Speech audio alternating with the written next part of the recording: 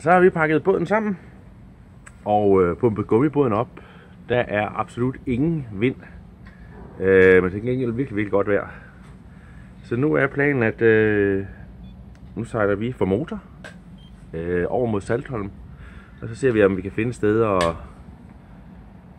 få en ankerbøje, eller få fat i en ankerbøje, og så komme ind til ind og besøge øen. Så er afsted med os.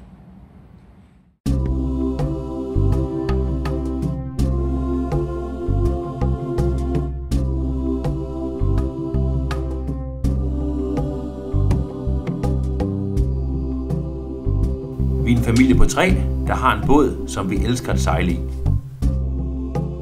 Vi lever i dette smukke område af verden. Og lige rundt om hjørnet venter det næste eventyr måske. Det sejler vi ud for at opleve. Det er tid til at tage på tur med klan.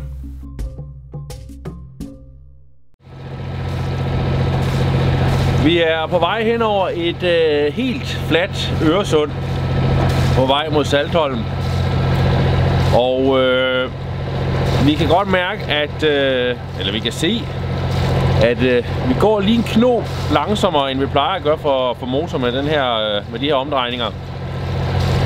Jeg har også bemærket det, når jeg sejler ind og ud af havnen, det er ligesom om, at det mangler lidt fart. Altså, vi kan sagtens komme fremad, men det mangler lidt fart.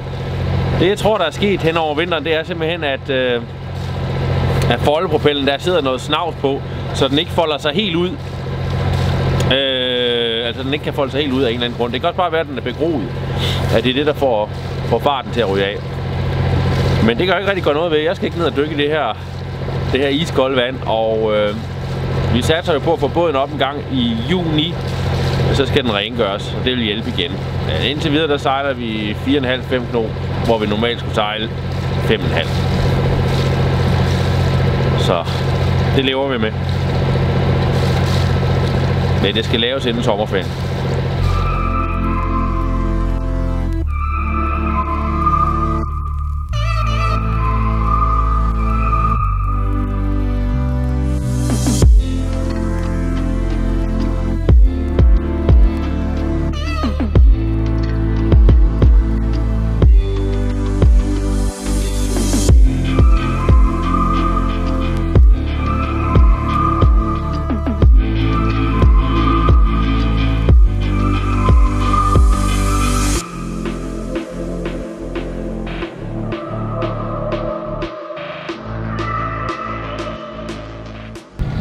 Vi er nu på vej ind mod noget, vi synes, vi kan se, det ligner Ankerbøjen inde ved Saltholm.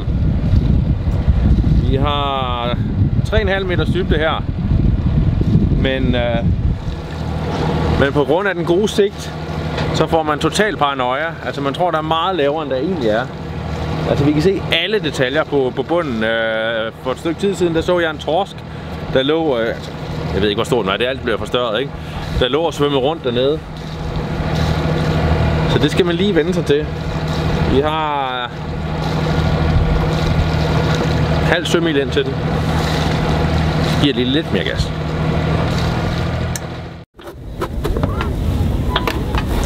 Der mangler vi noget her, så der mangler noget her, fordi den ikke giver.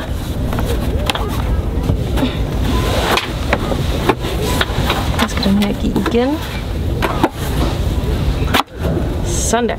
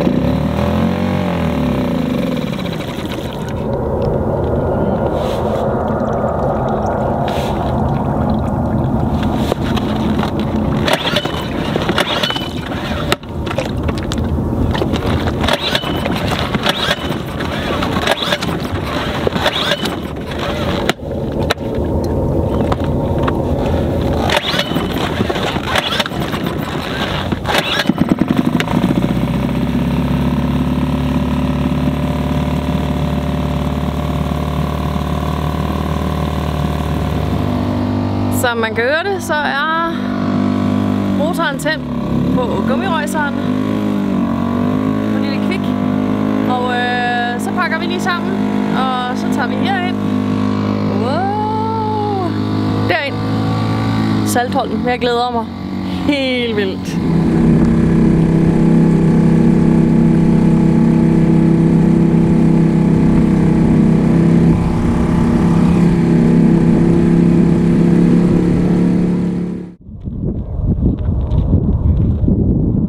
I vores forsøg på at nå at besøge alle danske øer, er vi nået til Saltholm.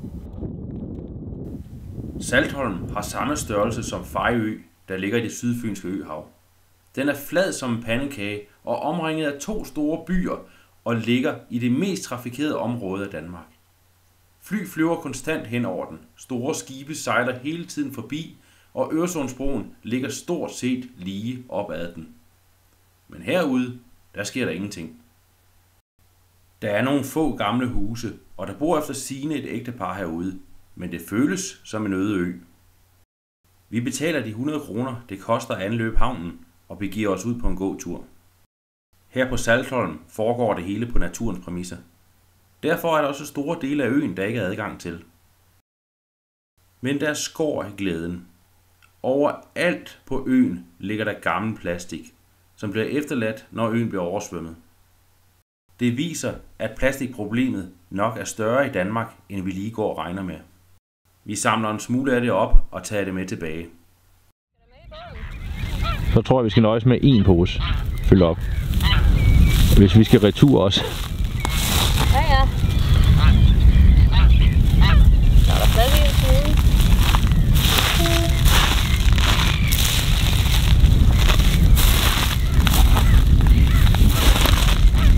Hold op, der er meget.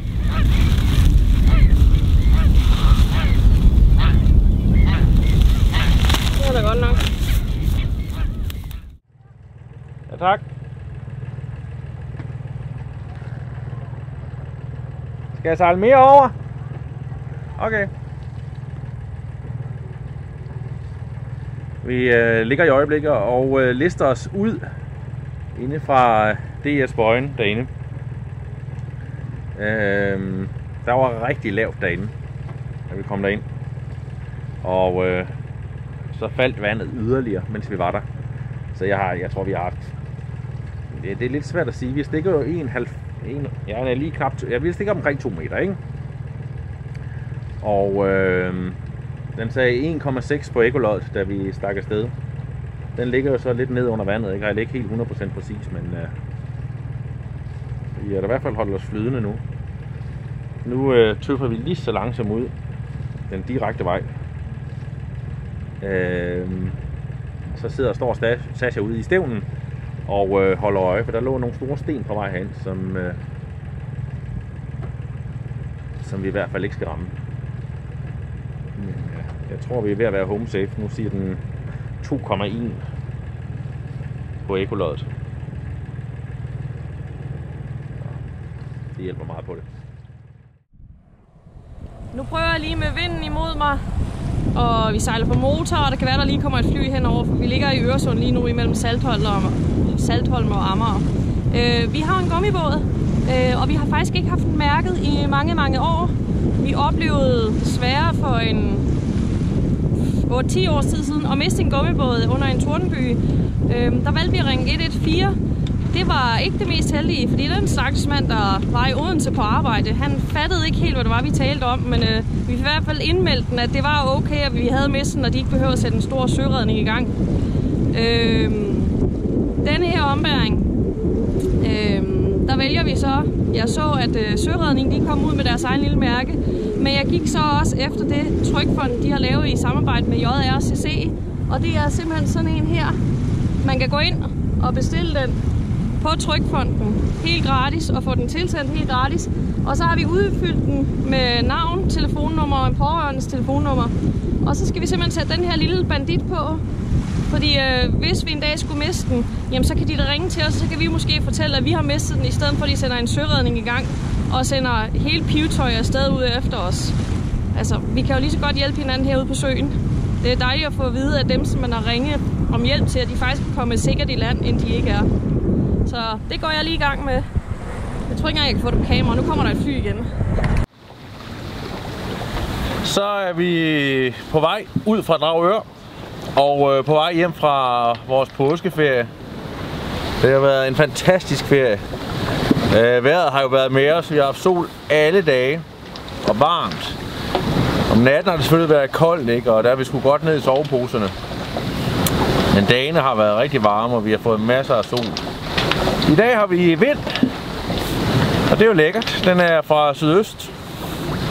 Og det betyder, at vi skal sådan ligge og sejle og skære lidt her på vej op. Eller et stykke, og så falder vi lige så langsomt af. Og nu nyder vi lige det sidste, inden vi kommer til Brøndby, hvor vi så skal have rigget båden af. Lige have gjort det rent og vasket af, og så kan vi sige, så var det det. Men det er en lækker tur. Det er jo ikke langt, vi har sejlet i den her påskeferie. Vi har trods alt kun været ude fra Brøndby af, og så sejler rundt om Saltholm og Peberholm. Ja, hvad bliver det i alt? Under 60 sømil i alt. Ja, det er jo ikke meget, men til gengæld har vi fået set nogle steder, som vi ikke har været før. Og Sasha har fået sin shoppetur i Malmø. Så alle er glade ombord.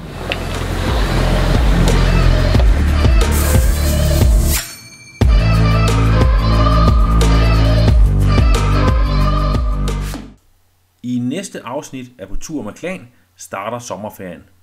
Men søbenene, de skal lige findes igen.